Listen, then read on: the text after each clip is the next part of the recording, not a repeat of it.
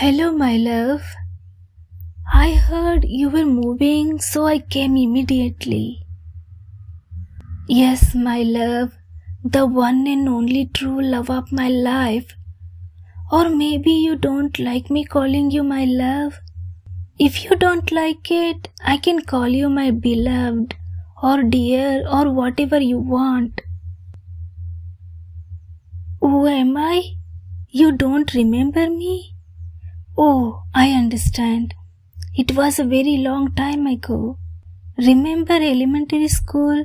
The girl who sat behind you in 5th grade with the used glasses? Yes, that girl. That was me. You were really special for me back then. You were the only one who never bullied me. The only kid in the class who never hit me, or called me stupid or four eyes, or laughed at me when I tried to talk. You were always nice with me. And there was this time when you saw some kids pulling my hair and kicking my books that you stepped in for my sake.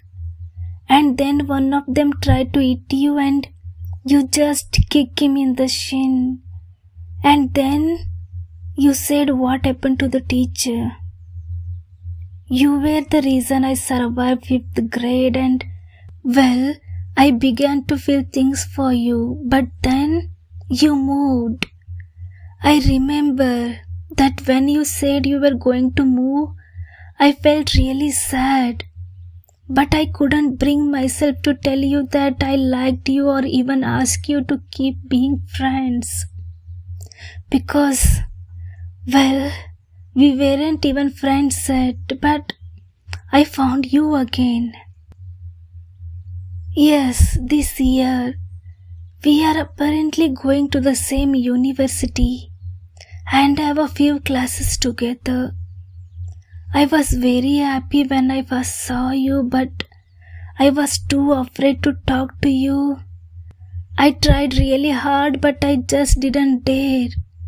So I started following you to see if at some point I could try to gather the courage and go to talk to you in a natural way. But I couldn't. I have been doing it for months and I couldn't in all that time. And well, the truth is that I didn't only like you back in elementary school.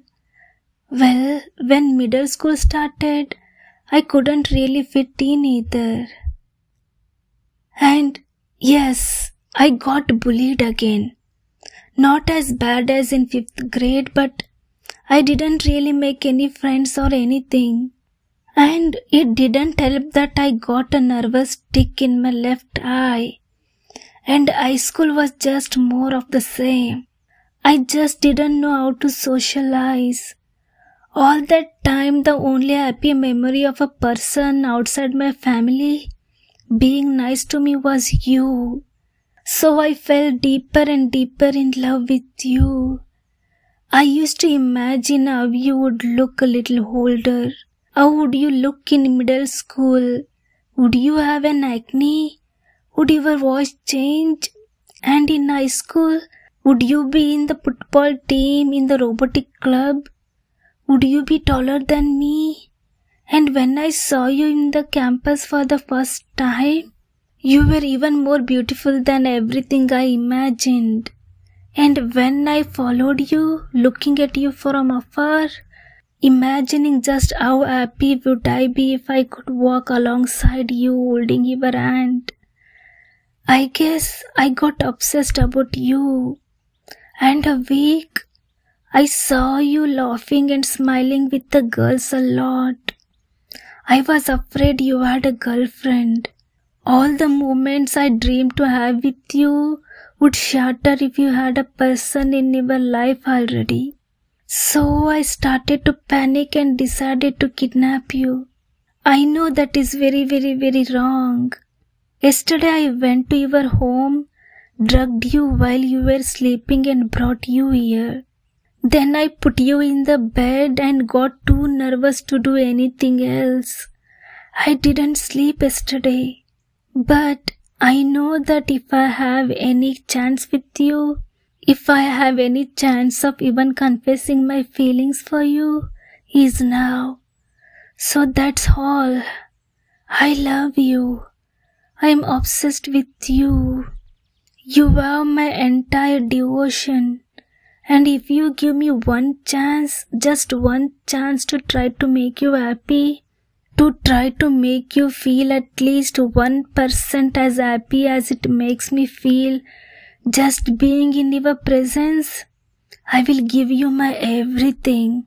And I will do my best, my absolute best, to be the perfect girlfriend you could ever think or even dream of. I will do anything for you. Whatever you wish will be my command. And if I can't make you happy, if even after you receive all my love, my soul, my body, and my utmost devotion, you still not want me, you will never see me again. Will you accept me as your girlfriend? Please, please, I beg of you, just a chance. Please, will you?